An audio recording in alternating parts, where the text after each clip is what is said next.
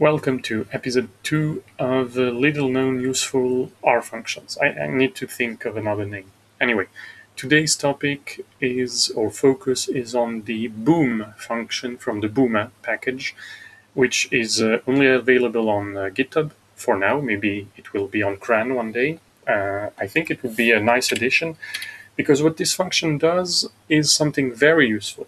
It explodes calls into its constituent parts. Let's see what that means. Imagine that I loaded the tidivers and I'm starting to write some very complex queries like this.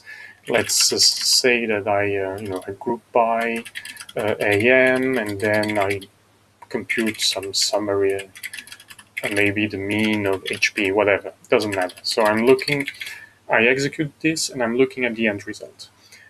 What I would like to do is look at the intermediary results, look at each step, right? So to do that, we can use the Booma package with the boom function, which explodes our call into every intermediary step. So let's take a look.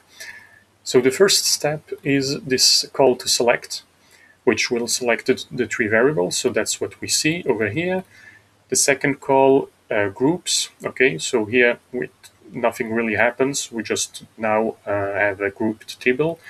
And then I get my summarize call. So I get my mean for my first group, I get my mean for the second group, and then everything gets put together into this final data frame. Okay, and you can add more stuff.